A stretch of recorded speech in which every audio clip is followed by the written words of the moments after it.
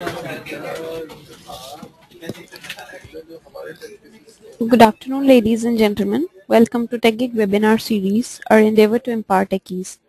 We believe that sharing of knowledge is the key to enhance our skills and grow us as professionals. With this principle in mind, we have initiated a series of webinars conducted by industry experts to give you all a crisp insight of various domains. The topic of today's session is package selection process for web content and experience management solutions. How can we do this better? Our guest speaker today is Mr. Amit Xerxes, expert platform CNC technologies at Sapien Nitro. Mr. Amit is an expert platform at Sapien Nitro with a focus on content management and collaboration and web content management technologies. Amit has been involved in conceptualizing, shaping, architecting, designing, and implementing a number of CNC solutions at Sapien Nitro over the last 12 plus years he has spent here. He is currently responsible for supporting organizational capability building for CNC technologies and also supports various delivery engagements as a CMS WCM expert. Amit also has significant experience in supporting package selection efforts for WCXM solutions. Without further delay, I introduce you all to our guest speaker. Over to you, Mr. Amit. Thank you. Thank you for the introduction. Are we in screen sharing mode? Can you confirm?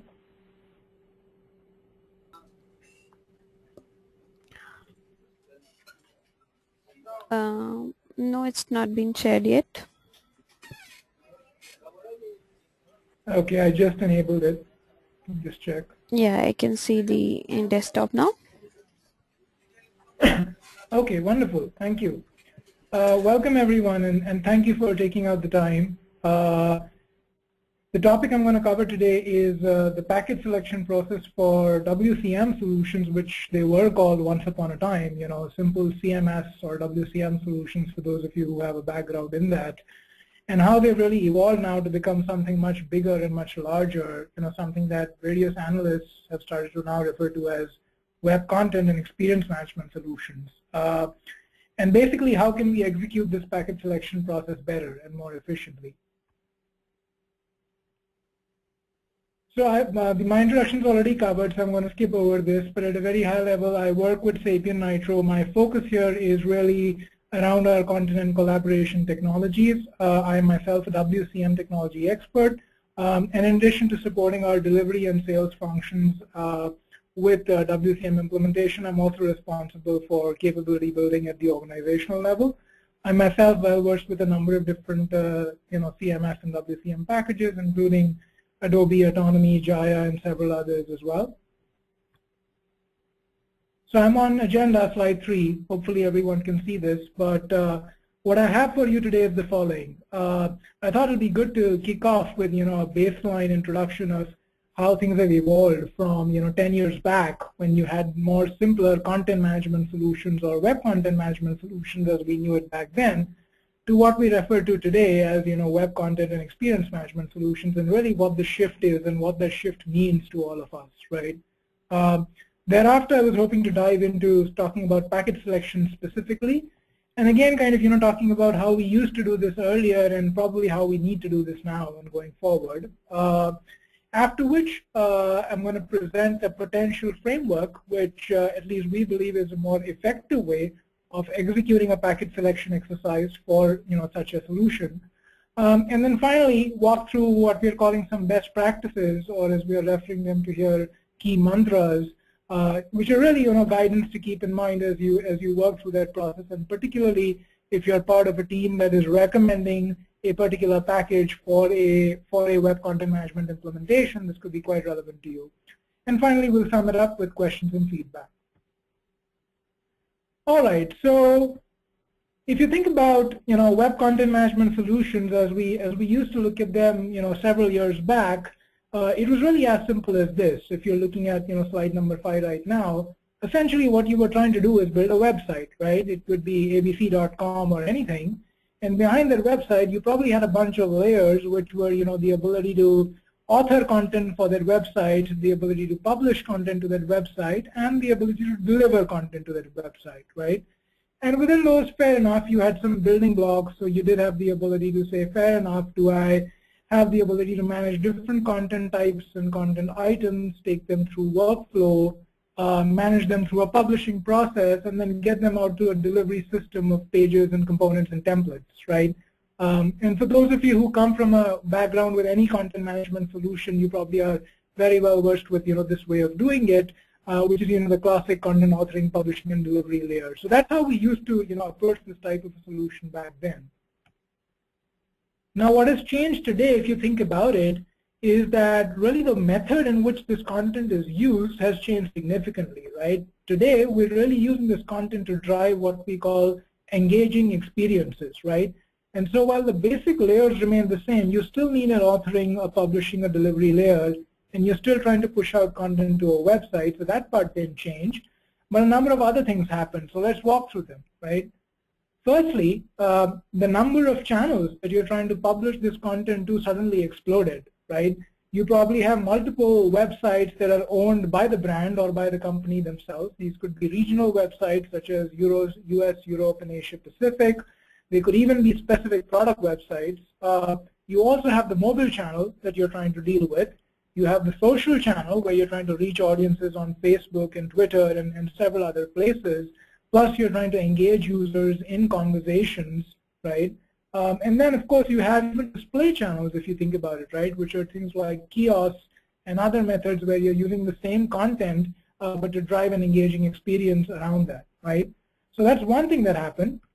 The other thing that happened is that, what we call content has suddenly changed a lot, right? If you think about content 10 or 20 years back, you would think about it as informational text, perhaps some marketing content, perhaps some data, etc. Today, content has a much wider meaning, right? We're looking at content as a summation of several different things, which could include product catalog content, even rich media assets such as images, videos, and other media forms. And more importantly, social content and user-generated content in the form of comments, blogs, posts, discussions, and literally everything else. And then finally, campaign content that marketers are trying to use to drive conversion, right? And collectively, all of that has resulted in this content management solution really resulting in driving what we refer to as a multi-channel experience, right? On the one hand, customers want these multi-channel experiences and they want to be engaged with the content wherever they are, on whichever device they are. On the other hand, you've got marketers who are really asking the question of, well, how do we create these experiences, right?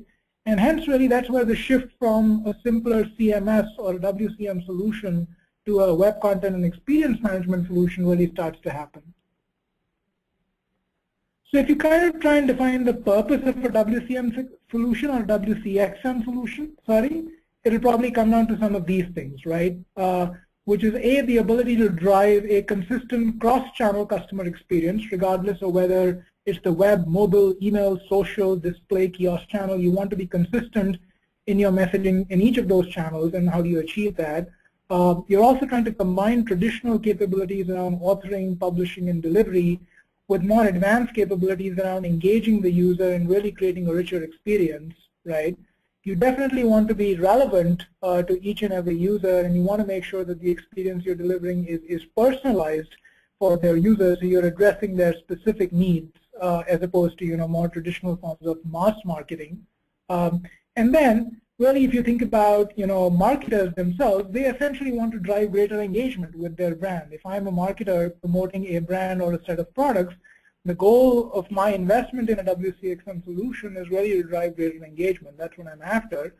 And then finally, if you're really a global brand or a global marketing firm, you're probably dealing with audiences across the globe in different regions, in different languages, in different cultures. And then the challenge is, okay, how do we address them? We obviously can't deliver the same content and marketing messages to someone in China as we would to someone in the US. So how do we deal with that, right? And that's really where the WCXM solutions start to come in, or that's really where the complexities begin. So that's kind of important to realize, and if you kind of read through that as how the shift from a simpler CMS solution to a WCXM solution has happened. So this view on slide number 8, if you're seeing it, is really a summary of the broader capabilities of what a web content and experience management solution could have. By no means is this a finite list or a complete list. It's probably much more than this, but this is probably the bare minimum that you need. And if you notice, the traditional bits around basic content management and content delivery is still there. That's not gone away.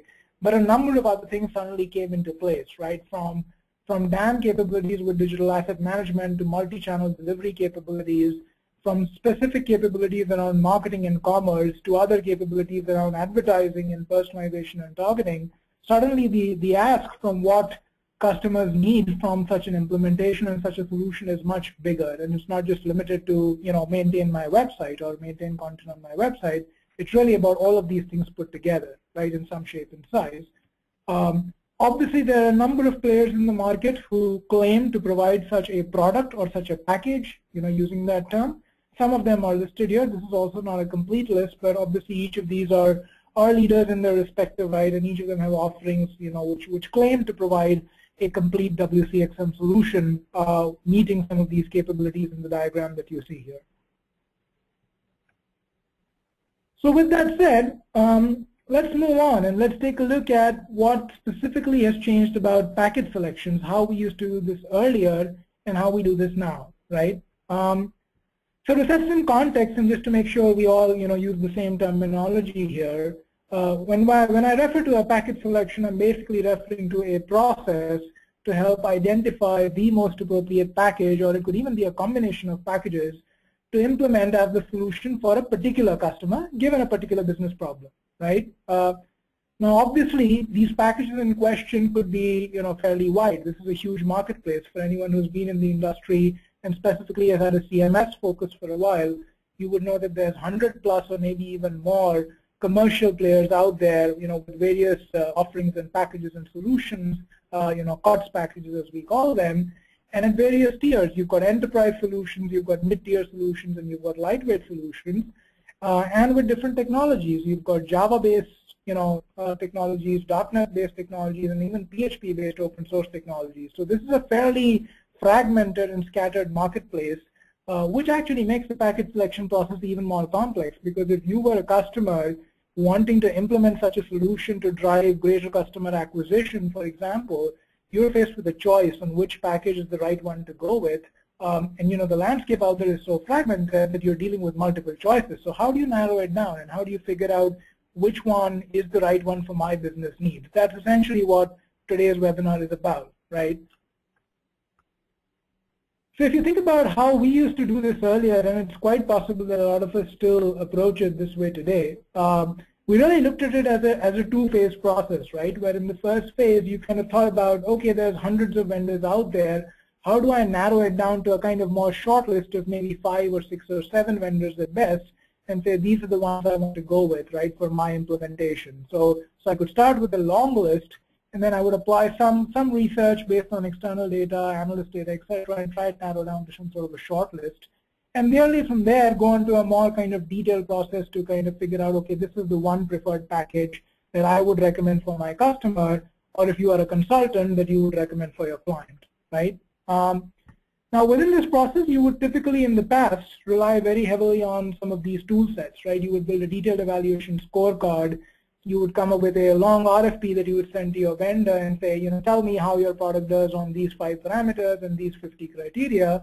Or you would ask the vendors to come in and do demonstrations, and you would say, let's see your product in action, and then let's figure out, which one really works for us, right? And here's an example of how an evaluation scorecard would look like. So that's commonly and traditionally how such package selections have really been done in the past, if you think about it. So if you ask yourself the question about what is not very productive about doing it this way, right? So there's a couple of things.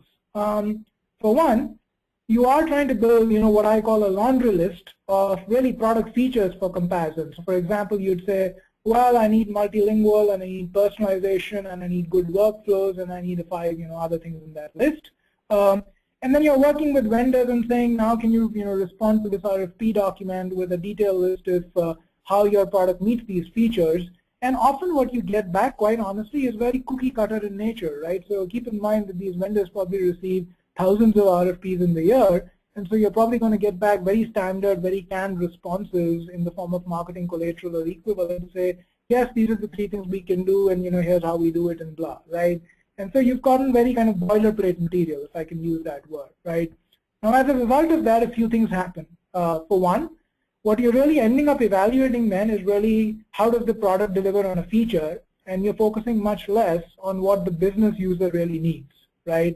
So in other words, you're probably trying to answer the question of how good is XYZ, right? Adobe, Interwoven, Jaya, Joomla, Drupal, whichever one at a particular feature, right? Could be workflows. But you're not answering the question of, well, what aspect of workflows is relevant to my business, and correspondingly, which of these products delivers on that aspect, right? And in the process, you're relying on tool sets such as evaluation scorecards or vendor marketing collateral or standard vendor responses to kind of make your decision, right? And hence, that's really where this probably needs to change, because if you think about it, it's very difficult to apply a one-size-fits-all approach here, right? If you're someone who's a consultant to many clients, you would realize that each client has a unique set of business needs, and hence the right package for one customer may not be the right package for the other customer, right? And what you recommend for one may not work for someone else, and kind of factoring that into your evaluation process is quite important if you think about it, right? And hence you need a broader frame to approach this entire topic of package selection than the traditional way of doing it. So that's the big question. The big question, okay, so what's really changed, or at least what needs to change about package selections, right? So a couple of things. Let's walk through it. Earlier, you were really evaluating for something like this. If you're looking at slide 14, you're evaluating for a stack, which is those 3 needs. I need authoring capabilities, publishing capabilities, and delivery capabilities, and essentially that's the scope of what you were looking for. Today, you're evaluating for something like this, right? Where the set of capabilities you're asking from a traditional content management or web content management solution have suddenly exploded, and therefore you're dealing with a number of other capabilities. You're dealing with DAM, you're dealing with social, you're dealing with personalization, you're dealing with advertising, and hence you're kind of moving the bar in terms of what you're asking for in the breadth of the solution, right? So that's one important one in terms of how it affects your package selection process, because now you're asking for a lot more typically, right? The other thing to keep in mind is that earlier you were probably focusing more on features and functions, right? Which is, I need a CMS that can do multi-site, that can do workflows, that can do personalization. Fair enough. But here's the confusing part, right? What do you want about each of them? When you say you want multi-site or workflows, what exactly do you intend to do with it, right?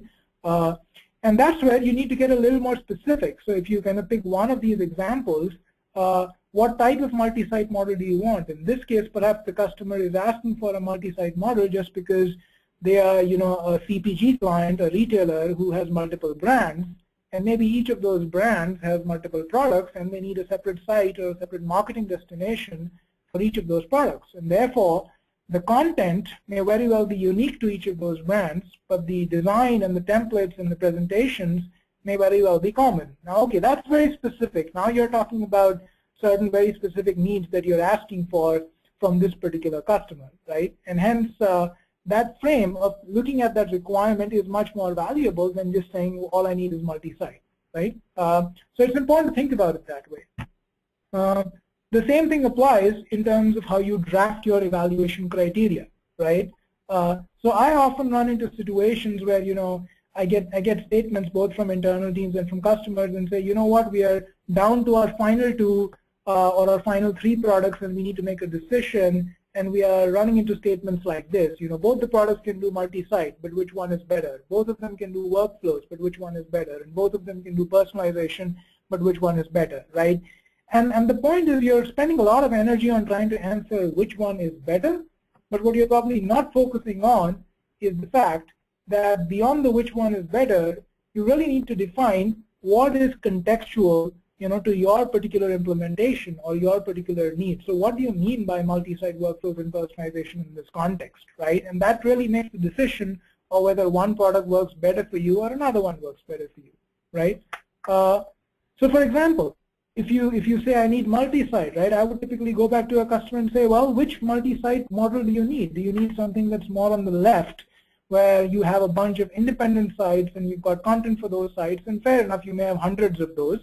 Or you need really some sort of a site relationship model or a site hierarchy, where maybe you have sites in different languages or maybe sites for different regions, and now you need the ability to share content between those sites or the ability to localize content in that process from a parent site to a child site. So which one are you really after when you say, I need multi-site? Because at that level of detail, you're likely to find the difference in the 2 or 3 products that you're evaluating. But if all you're going to tell me is I need multi-site, quite honestly, it's difficult to pick an answer as to which one is going to work for your needs. And here's a more detailed articulation of that. I won't read through this. I'll let you take a look at it while it's up on the screen. But it's the same use case, right? As opposed to saying we need multi-site, here's an attempt at a customer trying to explain the 3 or 4 final shortlisted product vendors or package vendors that this is what they really mean when they say multi-site. All they're basically saying is we're a global company, we've got multiple brands. For each of these brands, we manage various campaigns, and we've got a whole bunch of sites around these campaigns in various languages, right? So as you can imagine, you're talking about a multiplier factor here based on brands, based on campaigns, based on languages and regions. And then what they're more specifically saying is we've got a model where content that is created for a campaign may be shared across the various regions in which that campaign runs, but then may be localized by language or by territory or by geography for a particular region. Now that's quite specific. When you say that's what you need with multi-site, now you've really defined it to a level where you have a fair level of understanding of what you expect from a package. So now when you evaluate A versus B versus C product, you're in a much more informed position to say, well, this is what we need, and here's how it's likely to work with product A versus product B. All right, and then the other thing that's changed, keeping on with the theme as what has really changed about package selections and how we used to do this earlier and how we do it now, is that earlier you used to think about a solution as a point solution, right? And what I mean by that is you used to think about solution scope as, okay, we've got to stand up this WCM implementation or CMS implementation. It'll have so many templates, so many components, so many content types, so many workflows, and we're kind of done once all that is done, right? Now that hasn't changed. We still implement all of that stuff, so I'm not saying that's changed.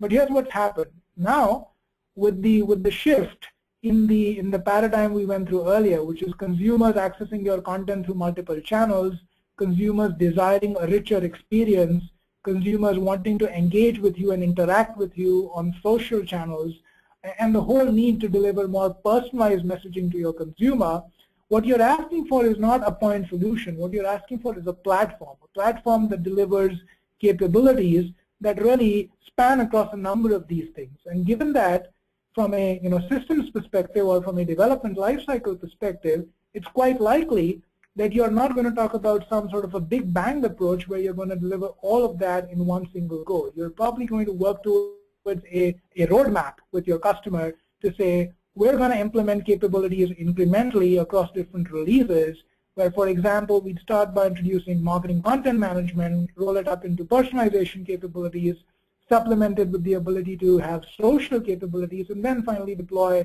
rich media asset management or DAM capabilities, right? And we see that for our customers as well. That's a typical roadmap they follow. The sequence may differ by customer, but the point about package selections is this. The point about package selections is when you're picking a vendor, you may be initially picking them only for that first release, for that release 1, which is their ability to deliver this piece of the puzzle, the marketing content management bit. But if you have a roadmap of capabilities that you are likely to deploy over time, you need to have some sort of visibility into whether the vendor has a current offering or a strategy to deliver a comprehensive offering or some sort of integration that allows you to fulfill this entire roadmap over time. And hence, when we now think about solutions, we really think about solutions from the perspective of such a roadmap, and we ask ourselves the question saying, okay, well, which packages or which vendors can support us with this journey, and how will we make sure that when we pick something and we do something with it, we can extend it over time to add on these capabilities, right? So with that, the reality of package selections for a WCXM solution, as it is called today, is really this, which is one, as I mentioned earlier, it's important to note that each solution is not the same, and it's really going to be driven entirely by the business needs and the business requirements. And even though if you are a consultant or a developer or an architect who's worked on multiple CMS projects, you would know that in all likelihood, what you do for one customer is going to be somewhat different from what you do for another customer, purely driven by what their business needs, right? Obviously, there will be reuse at a more technical level. At the same time, the business purpose of why someone is investing in a WCXM solution is very different, right?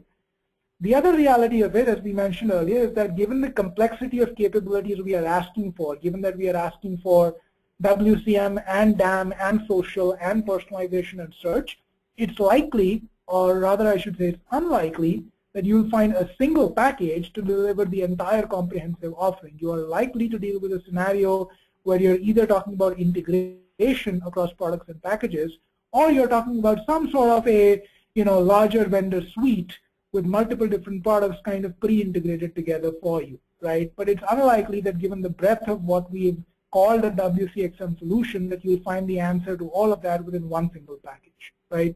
And hence, what you need for your WCXM solution, quite honestly, may not be the same stuff that I need, right? For example, you may have a compelling need to repurpose videos for delivery to multiple channels, including broadcast channels or mobile channels, in which case you probably need some sort of a media management system or a digital asset management system for doing that video processing.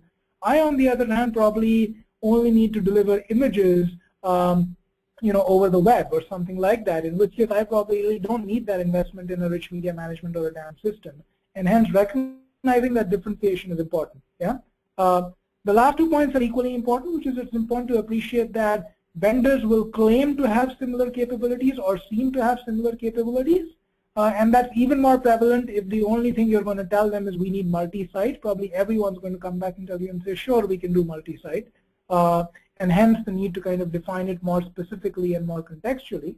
And then finally, given the fragmented landscape, there's a lot of overlapping capability, right? For example, basic ability to manage images and image metadata is something that even many WCM systems can do. At the same time, you could have an advanced digital asset management system that you would deploy to kind of do the same thing or even more. For example, transform images into different renditions for different channels. And so you start to ask yourself the question of saying, okay, that basic image management capability is available in both the packages. Which one do I really need, and do I really need both, and why, right? And then finally, it's important to appreciate that selecting a package is really the start of a long journey. You're essentially making a partnership with a vendor and their package offering, and really once you've selected the package, your journey begins by implementing it, customizing it, deploying it, rolling out multiple online properties on it, and then seeing it through a lifespan of enhancements, platform upgrades, and so on and so forth. And hence, while that decision is critical and important, it's important to realize that it doesn't stop when you select the package, it actually starts when you select the package.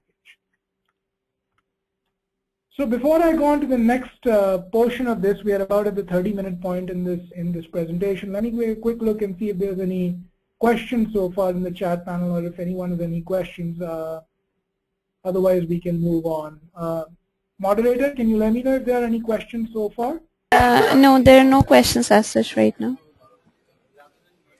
You can carry on with the session. Okay, wonderful. I will continue in that case. Guys, if you have questions, please feel free to post them on the chat panel. There is a chat panel that you can post them. I'll take those at the end of the session, but if you have those in between, feel free to post your questions and we can take them at the end of it. Okay, so this is something we've come up with. We've tried and tested it at a few different places, and it seems to work well for us, which is really a framework for how one would execute such a package selection, right? Okay, so the basic process, as at least we have started to approach it now, is you essentially start by asking the why question, right? And the why question is really understanding the customer's business drivers, which is, so why does our client need a WCXM solution? Why are we doing this? What is the business purpose? Are you trying to increase customer acquisition, gather more customers? Are you trying to build more customer loyalty? Are you trying to drive greater conversion and greater sales through the online channel? Why are you doing this, right? It's always important to start with that why question. After which you kind of answer the what question, which is your business use cases, which is what are you going to use the solution for, and what are the use cases that will be satisfied by the solution. For example, Are you looking to deploy marketing campaigns to essentially create campaigns by season, like Thanksgiving versus New Year? Or is there an intent to deploy a more permanent product catalog site to showcase your product content? Or what is the intent, right? What do you intend to do with it?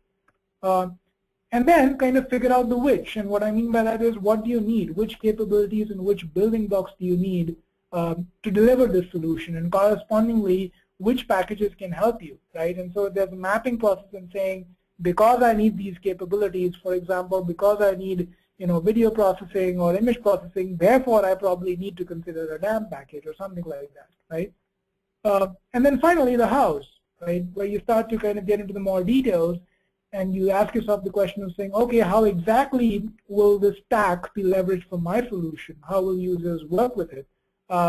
Also, how will the solution deliver against a given business process, right? And so on and so forth. So there's a bunch of those questions that you ask yourself, right? At a more detailed level, this is kind of the roadmap that we've come up with internally.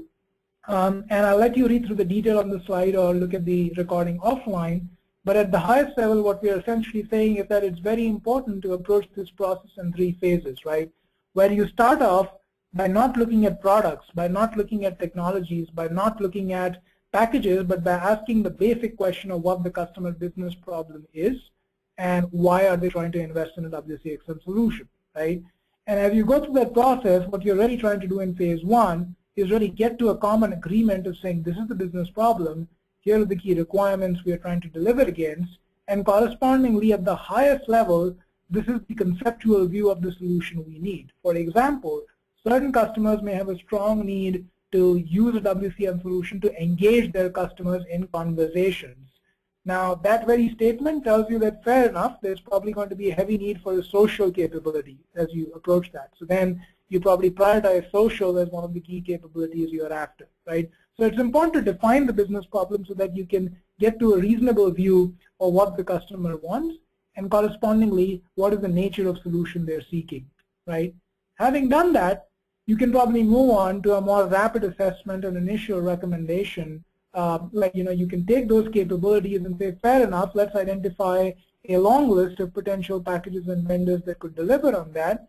And let's rapidly evaluate the capabilities to get to a quick shortlist. And the point is that this exercise must be done rapidly. It's not something that you should spend weeks and weeks on, because the intent of this process is really, or this phase 2, is really to narrow it down to a short list of not more than 2 or 3 packages, or maybe 4 at best, that you can spend more detailed time on evaluating and essentially get to a point where you're then really going into the specific business needs and, as I'll explain in a while, business scenarios, right? So at the end of phase 2, what you would have is you would have gone from a long list of packages to a more short list of packages, right? And say, fair enough, these are the 3 I'm after, right? For example, it could be Adobe Interwoven and something else. In the last phase is really where you take that short list of packages and to take them through a more detailed evaluation. What we recommend is to use a scenario-based evaluation process, right? Which is essentially the ability to say that can we articulate our business needs in the form of real-life scenarios that would describe how our users really work with the system, right? So kind of look at it as a day in the life of a marketer, a day in the life of my customer. How does my customer get into this experience? How does he find the experience? How does he work with the experience? Or a day in the life of a marketer. How do they create content? How do they integrate content with creative assets? How do they deploy content? How do they create personalized experiences? And if you have the ability to articulate that as a scenario, saying this is what we want the solution to deliver, and if you're able to take that scenario as the basis for all your detailed evaluations, whether you're sitting down with a vendor and asking them how their product will deliver, or whether you're doing a vendor demonstration, or whether you're even doing a proof of concept, that scenario can be pretty useful to kind of giving very specific guidance as to how you expect to use the product within your environment. And we'll talk about scenarios in a little bit after this. But approaching it in those 3 phases in our mind is important. And like I said, the biggest start is to make sure you don't jump the gun and don't directly get into technologies, but instead start with the business problem definition. And then you end it with a more detailed scenario-based evaluation of your shortlisted packages. Even though this diagram may not indicate otherwise, You probably want to spend the least amount of time in phase 2, which is the rapid assessment process, because you want to get through that quickly. You want to spend a reasonable amount of time in defining the problem itself, and then, of course, doing a more detailed scenario-based evaluation for your shortlisted packages. Yeah. The other thing to keep in mind, and we'll talk about this, is there is a ton of industry collateral. I will point you to some of that to help you with phase 2. There's Forrester reports, there's Gartner reports, there's a Real Story Group, and there's several other analyst firms that have data that can be readily used and leveraged to do something like a phase 2, which is to do a rapid assessment, where you really need to, as a consultant, if you're advising a customer, where you really need to play an important role is marrying that data to their business needs and their specific business scenarios and saying, how is this relevant to you?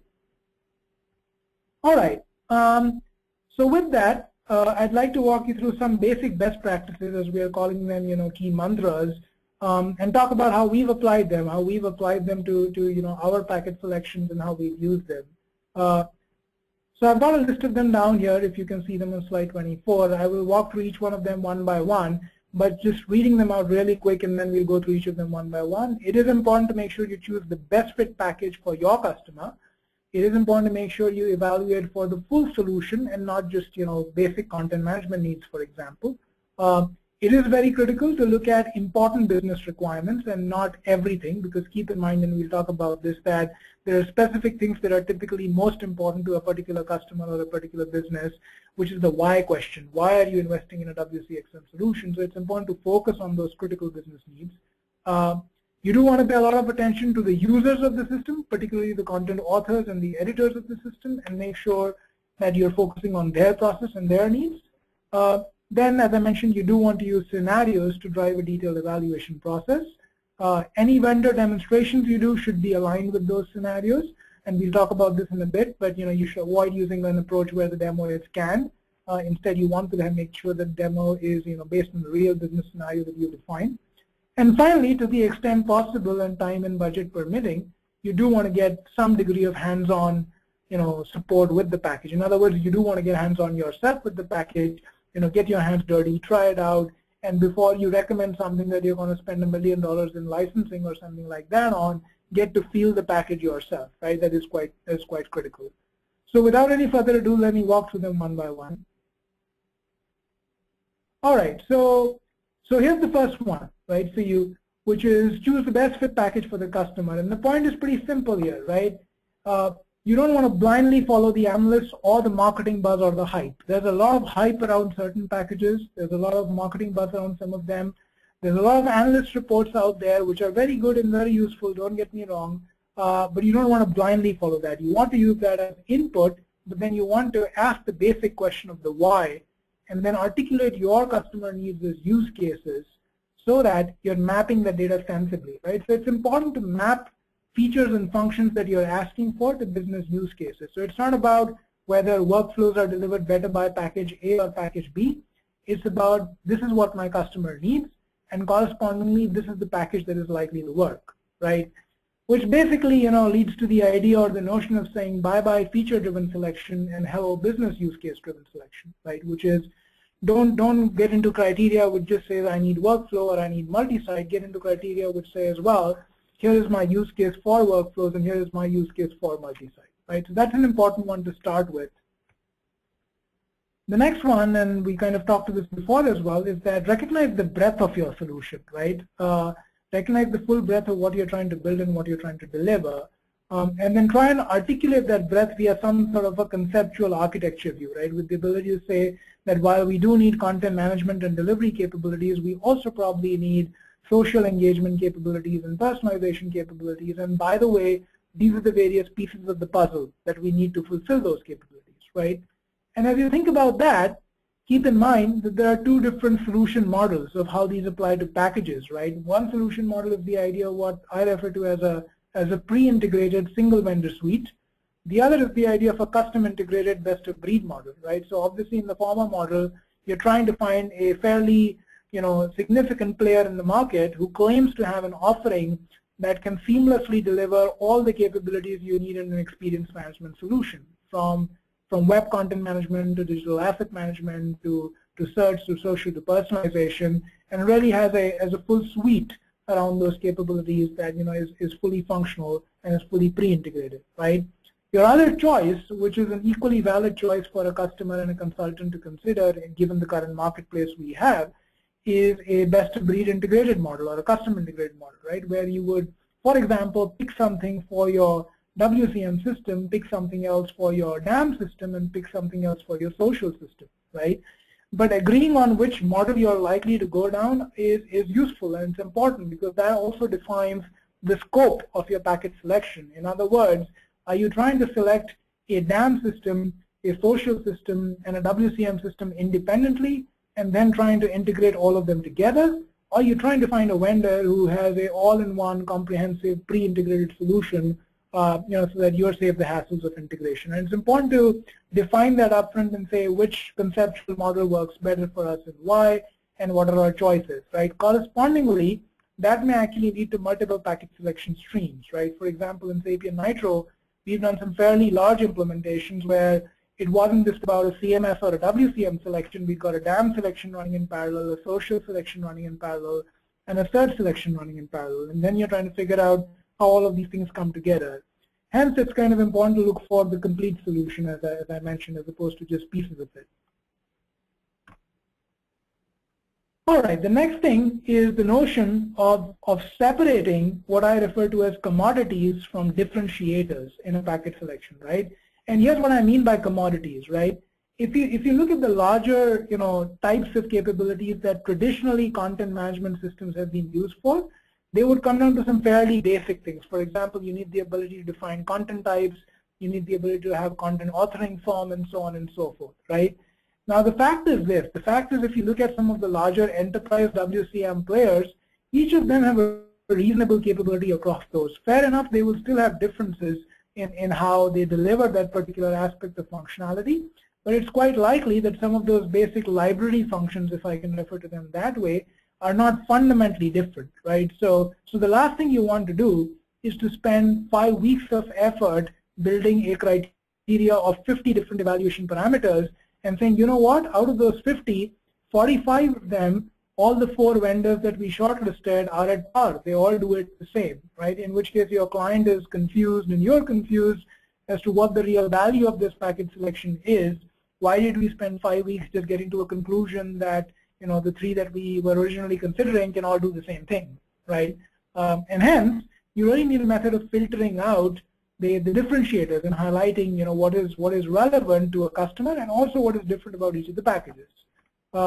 Now this is where, in our experience, a more lightweight tool of doing this filtering has proved to be a lot more beneficial, right? So for example, in this case, we've used this sort of a visual tool, which we refer to as a business context diagram or a BCD, to really plot out the capabilities and then say, okay, how does package A compare to package B, right? And do you have the ability to very quickly do a red, yellow, green type marking and say, this is how each of them compare. And where this helps is that you can then quickly zoom in on the specific differences that matter. You may find that out of 20 things here, 10 of those are at par across the packages you're considering, but maybe 5 or 6 of those are where there are differences, and that's where you want to dive deeper and really understand what the differences are and how they're relevant to their use case. And so that method of quickly filtering out commodities from the differentiators is hence important, right? And you don't want to spend days and weeks doing this. You want to have a process that allows you to get through this very quickly and very efficiently. All right, so moving on, I see some questions coming in the chat panel. I'll take them at the end if that's okay with everyone. I can see a bunch of them coming in, but I'll take them at the end if that's okay. All right, fair enough. So let's move on. The next one, I think that's useful and important to consider as well, is that ultimately you are delivering the solution, at least the authoring side of the solution, for a bunch of business users, for a bunch of marketers, for a bunch of content authors or editors, right? And hence the question is, they are the guys who are going to drive successful adoption of your solution. They are the guys who are going to accept the solution or not accept the solution for that matter, right? So the question is, when you made a package selection decision, were they involved? Right? Did they see the package in action? Did you apply their authoring process to their needs? And that's quite important because ultimately, technically, you may evaluate the package on 30 different criteria and okay it or deny it. But if your authors and editors are not bought into the process, quite honestly, it's likely to fail when you actually deploy it for your end users, right? And hence, if you kind of think about it that way, you got to think about different editorial models as well, right? And the classic difference between what I refer to as content-driven authoring or page-driven authoring, right? Visually illustrated below here, but best explained by the use case of, a online news publisher versus a digital marketing campaign producer. So if you think about news publishers, right, for those of you who worked for a news and media client, or for those of you who've done a CMS implementation for a news and media client, you would know that, for them, the real key factor is the time to market. If you've got breaking news, if a journalist walks in with breaking news, you want to get that out quickly. It needs to be fast. It needs to be quick. You don't want to waste time in things like designing the page, laying out the page. You want all of that to be predefined, pre-configured. You just want to type in your news story and go, and it needs to be there, right? So your authoring process is very content-driven in this case, right? You're focusing on creating your content, your assets, and publishing it out. So it's kind of following the first view of it that you see here, right? On the other hand, if you're a marketing campaign producer, if your goal in life is to promote your brand or several products under your brand and create a whole bunch of interactive campaigns to promote that brand, you're probably very worried about experiences, and you're probably very worried about how you design which experiences for your customers. And hence, while you are worried about the content, you're equally worried about the composition of that content. You're equally worried about the design, the experience, the layout, and you want to have a lot of control. More importantly, you want to have the flexibility in exercising what I refer to as creative freedom, which is my ability to design my own campaign without getting IT and developers to come in and do development every time I need to design a new layout or every time I need to design a new page. And hence, what you're really asking for is a page-driven authoring model, right, and the ability to kind of work more with this style. So there is a subtle difference, but the difference is quite important when you factor into your package selection, right, which is certain packages are inherently more content-centric in the way they work, right? They may claim to support the other model as well, but they are inherently more content-centric. On the other hand, certain packages are inherently more page-centric. So the big question is, what do your editors need, right? What are they likely to work with? What are they likely to be more successful with, right? We've seen and we've done implementations where models recommended one way and actually needed the other way tend to fail, right? Because essentially your customer wants to work with the system in a certain way, whereas you're forcing them to work with the system in a different way, and that could lead to issues like more user training, poor system usability, and so on and so forth, right? And you obviously want to avoid that. All right, and the next one, which we've hopped on a few times now, but is the importance of business scenarios, right? And how do you do that? And so the idea is to do away with what I used to call the classic 500 line item Excel sheet, right? I remember 10 years back on this package selection project I was handed over a 500 line item Excel sheet and say, please fill in what these 5 products do, against 500 criteria, and obviously that was a nightmare to try and fill in 2,500 cells. But beyond that, you question yourself that even at the end of that journey, what value did you add to the customer? You probably had a huge Excel sheet, but in terms of helping making the decision, was that really valuable? And that is a little questionable, right? Both in terms of the effort spent and the time spent, but also the value of that deliverable. And at the same time, it's also not useful to have, features which are really stated as keywords. The same point about I need multi-site, I need workflows type of stuff. That doesn't help either, because then I don't really know what you want and what you're after. And hence, it's quite important to use this idea of a real-life usage model to clarify your requirements, and then really use that real-life usage model to drive everything from your vendor discussion to your vendor RFP to your product demonstration to your proof of concept and so on and so forth, right? So for example, if you're seeing the graphic here, one way of doing this is you're saying, I need multilingual, which is, okay, I understand that. Or you could say, what I really need is the ability to manage a content hierarchy across different regions and across different languages, where I have both localization and translation needs. Now that's quite specific, right? Now you went away from this idea of a keyword or a feature which was just multilingual to this idea of saying, here's my scenario. I need the ability to create global content in a language, let's say English. From there, I need the ability to regionalize that content in English for North America and Europe, which means even though it's English, for North America it's different, and for Europe it's different. And then within those major regions, I need to have it translated for different languages, right? So you now start to see the real use case for multilingual needs, which is different from if I just told you all I need is multilingual, right? All right, and then the same concept applies to your vendor demonstrations as well, which is often you will run into the temptation of inviting a vendor who will have their out-of-the-box demonstration site, which may be good to demonstrate the product features, and fair enough, in some cases it may be a compelling demo as well. But that's where you kind of need to draw the line between what is sales talk versus what is the implementation of your business scenario and your business process, right? So it's not about a canned demo. It's not about here is what the product does, and it's not about here is a demo site that shows it in action. It's more about saying, well, here is what we need of the product, and can you demonstrate that for us, right? It could be a scenario around how do you drive greater engagement. It could be a scenario around how do you drive greater personalization, and so on and so forth. But in my opinion, it's fairly important to guide your shortlisted vendors and to encourage them to bring demonstrations that are much more relevant to what the customer really wants, because not only does that help the business users, on the customer side gain greater confidence in what they're seeing, but they're able to correlate to what they're seeing out there in terms of this is really what I want, right? Pretty much in terms of my business needs. And then obviously internally you want to make sure that you've got the stakeholders across business and IT and marketing participating in these demos. That's very important so that you can get the feedback. This is also a good opportunity to push what I refer to as the single suite vendors to demonstrate their full business process, right? So, for example, if you're inviting one of those large enterprise players who claim to have everything in one solution from WCM to DAM to search to social collaboration, one of the things you want to test as part of this demonstration is, do you have those pieces in silos, or do you have the entire solution integrated and stitched together, right?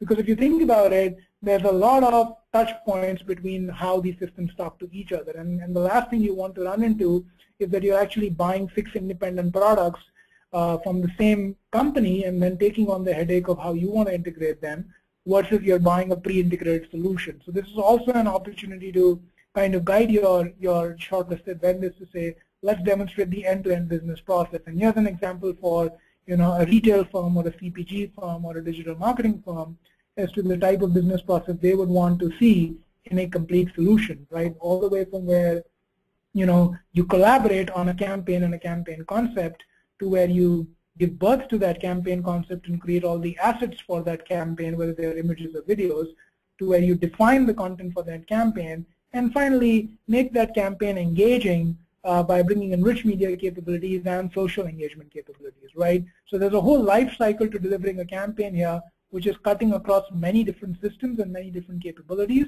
And so if you are in a vendor demonstration, and if that's really what your business need is, and that's really why your business is investing in a WCXM solution, you want to push the vendor to say, can you demonstrate that end-to-end capability of being able to define a campaign from scratch and take it live with all of these capabilities built in. All right, and then the last one is really the need to get hands-on with the package, right? I think many of you already do this, but I think it's important to realize that there is a difference between reading an evaluation sheet, between seeing a vendor demo versus getting hands-on with it, right? And the flavor of how you get hands-on with it may differ. Some of you may prefer to do sandbox deployments, so you're doing trials of the package using evaluation licenses or equivalent.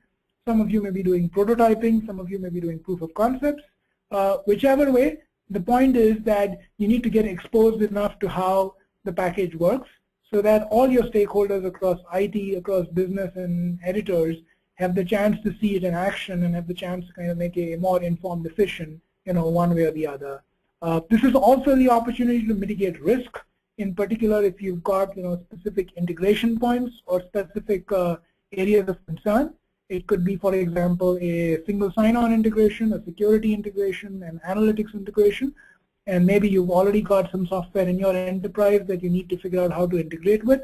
This is a good opportunity to use a sandbox to test that out and mitigate the risk by saying, will this work? Will the two work together or not, right? All right, so summing it up, we're pretty much coming to the end of this. If you think about the overall journey for an effective WCXM package selection, it's really a couple of phases, right? As we said, you start with the definition of the business problem and the key use cases, and then you map those to what you want in the name of solution capabilities, right? So you start with saying my business use case is to increase higher conversion. How do I do that? Well, I do that by delivering more personalized experiences and by engaging people in interactions with the brand, which means I need more social capabilities and I need more personalization capabilities. Fair enough. And from there, you start to identify, which are the potential package candidates who can deliver some of those capabilities, right? Excuse me. Right, so then you essentially have a long list of packages that you're trying to, validate some of those capabilities against.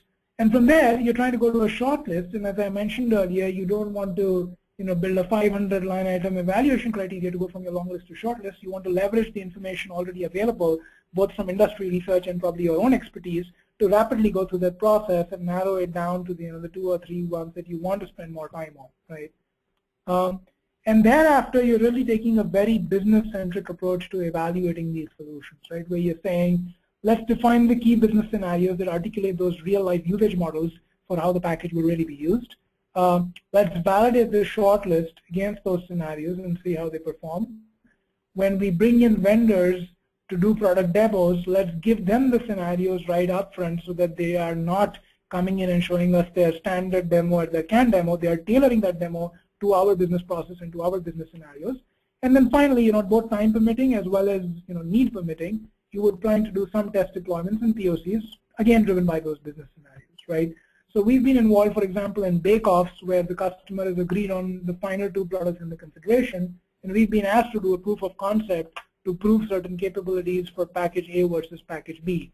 And some of these are paid engagements. Customers at times choose to pay money, but if you look at the value of that small investment of 4 to 5 weeks of a proof of concept to validate your final 2 for a platform that you will probably invest $1 million in licensing and 3 years of maintenance with it, it's probably very minuscule and it's probably more than worth it at times, right?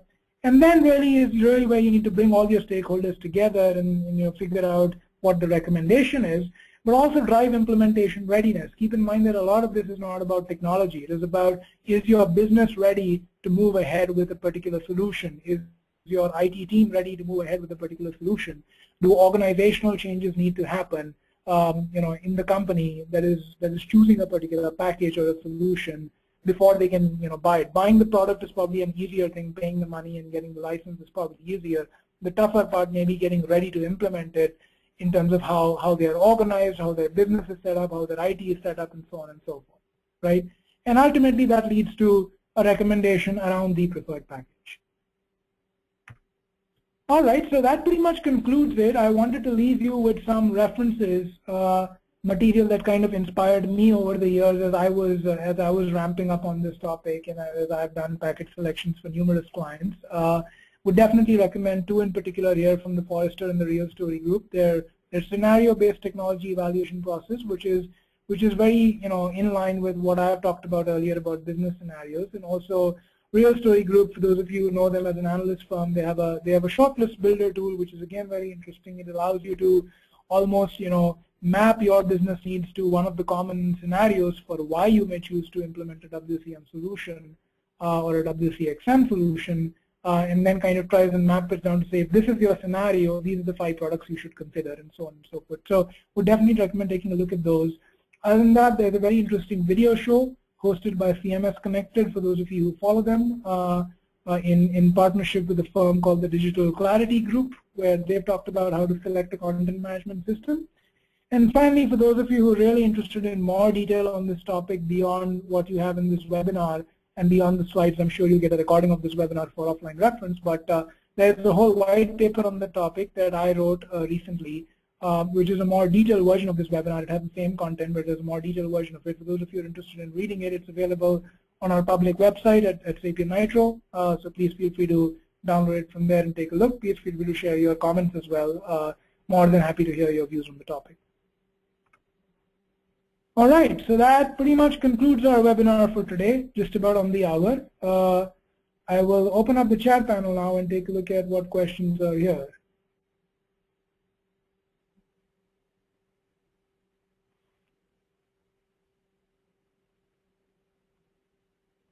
Okay, so I see a few questions that have come through. Let me read through them and I'll try and answer them. In the meanwhile, guys, if you have other questions, feel free to keep typing them in.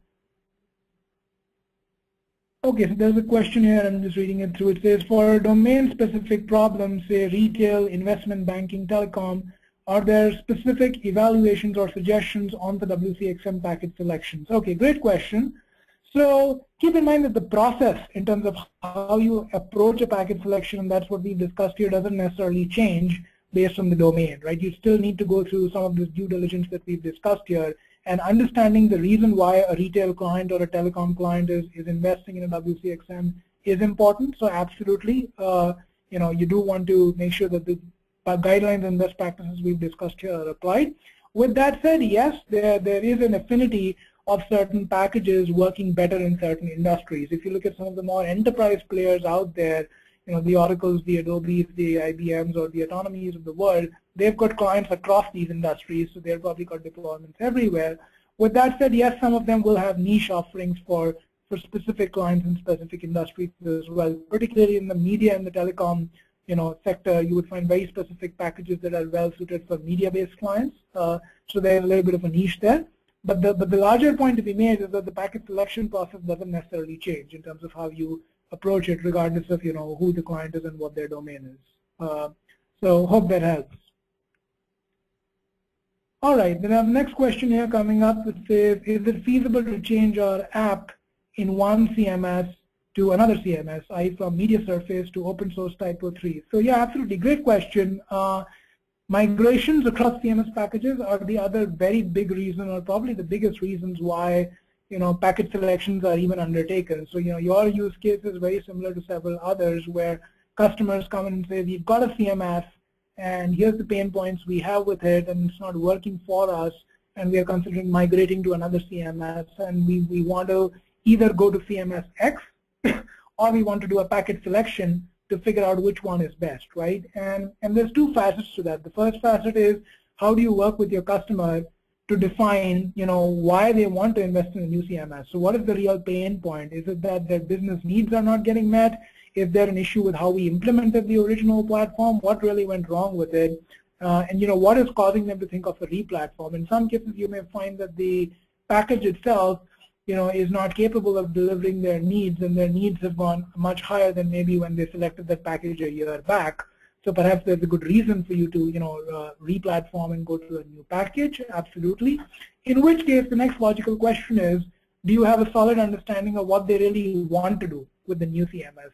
And that's where the trap is, right? The trap is not about switching packages. It's not about, today I will do package A, tomorrow I'll do package B. That's not probably the right way to approach it. The right way to approach it is, what is causing you to re-platform, and how do you know when you're recommending package B that that'll actually deliver what you want versus you run into the same issue again and again, right? So it's important to kind of think about it from the perspective of what your customer wants and why they're trying to re-platform, and then get to the details of saying, okay, can we migrate from A to B, and what will it take from ported from A to B, and so on and so forth.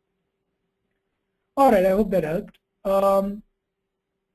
There's the next question here saying, from a CMS developer perspective, what is the major impact of this transition from WCM to WCXM? Meaning, does it improve the scope of the careers of CMS developers? Wonderful question, and thank you for asking that. It's a great question.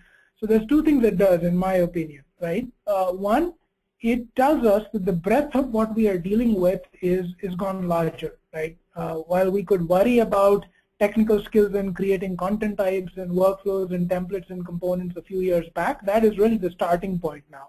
Now we need to worry about things like personalization algorithms and rules engines and social engagement, and how do you integrate social into your experience, or even things like rich media asset processing, and not just workflows for content approval and authoring, but workflows for video processing and workflows for image processing, right? So the breadth of what you're dealing with is larger.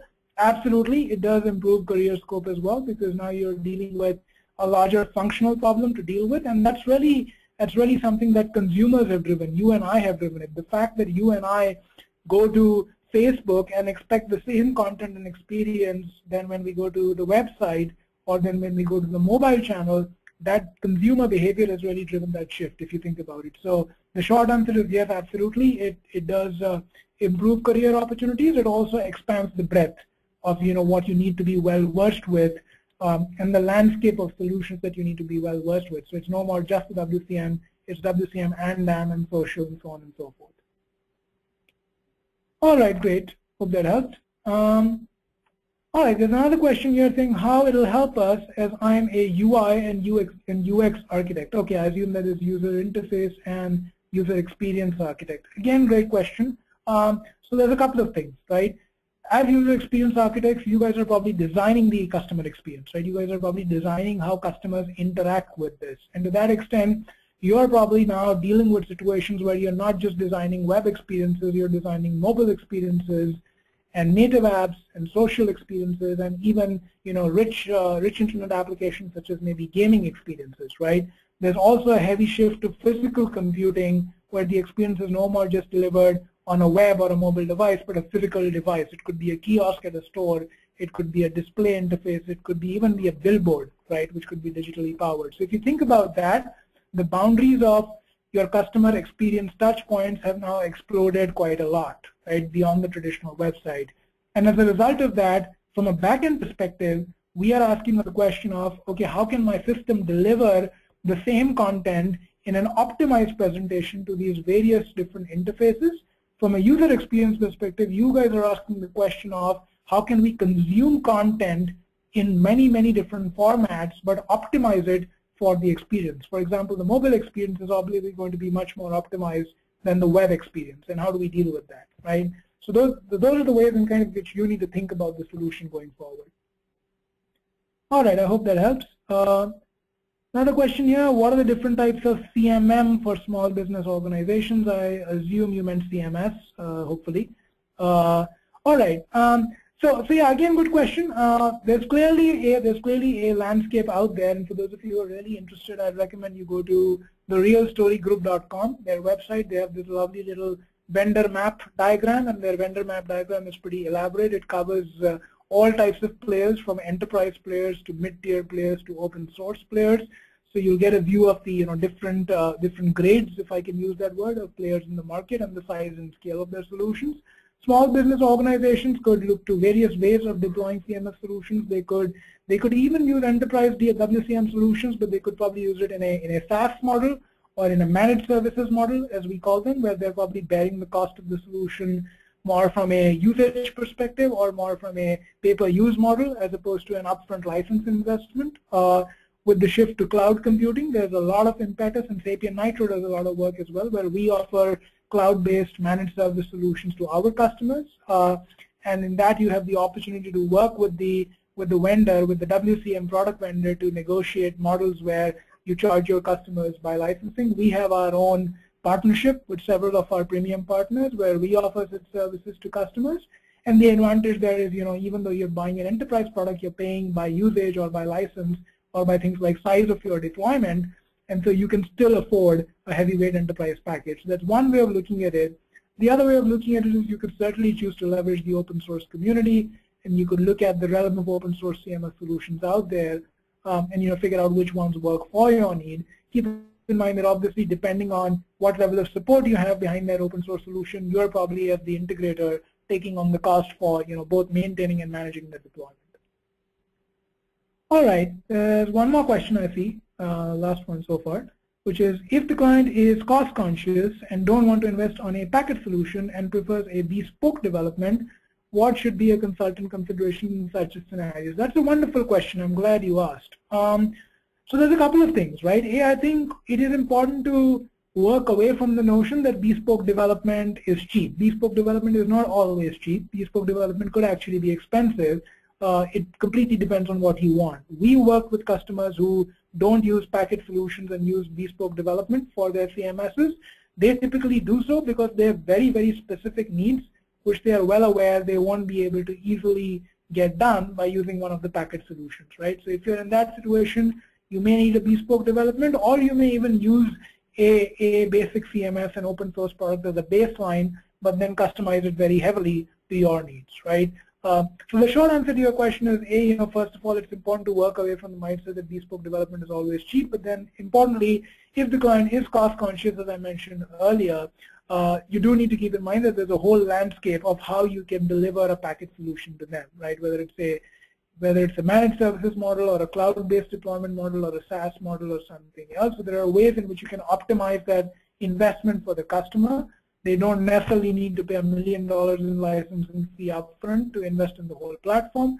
Cloud computing, virtualization, and pay-per-use models have all come together to make it much more easy for a customer to invest in it. As an example, Adobe offers something called a Cloud Manager service, and the Cloud Manager and the cloud offering kind of offers a similar model of a hosted solution in the cloud with a different licensing model to it as well.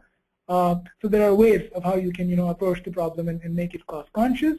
At the same time, as I said earlier, you always have the option of investing in an open source product, but then customizing it for your needs, based on what you have. And the only trade-off you need to be conscious of there, if you don't want to spend 9 months in customization, in which case you might realize that the integrator costs for developing that customization is probably the same as your original licensing fee. So you need to be a little careful about that. All right, hope that helps. I think that covers all the questions so far. Are there any other questions from anyone, or moderator, do you have any other questions?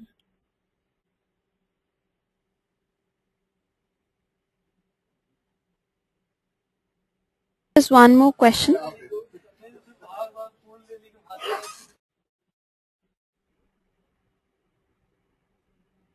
Okay, there's one more question coming up.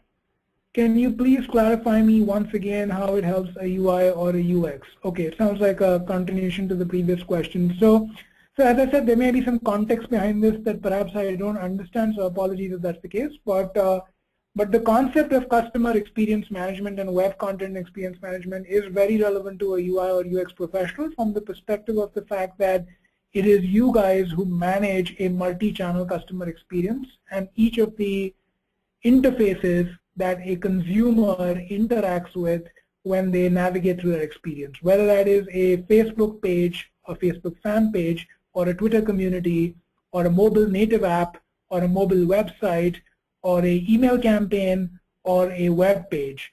All of them are getting designed obviously by you guys as UI UX professionals. From a customer perspective, they need the same content to be delivered to each of these channels. However, they need that content to be optimized for each of those channels, right?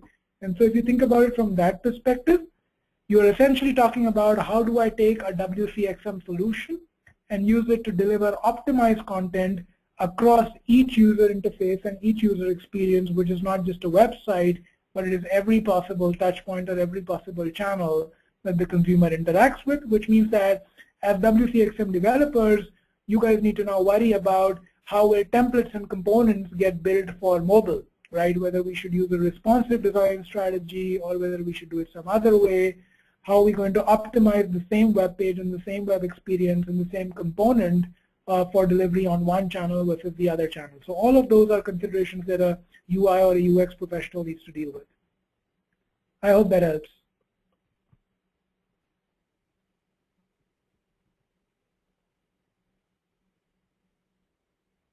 All right, any final questions? We're just about ready to wrap up. Any last question?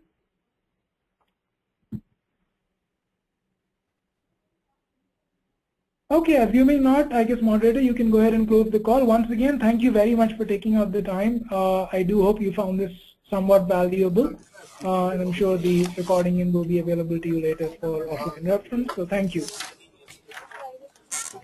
Well, thanks so much, Mr. Amit, for the insightful presentation.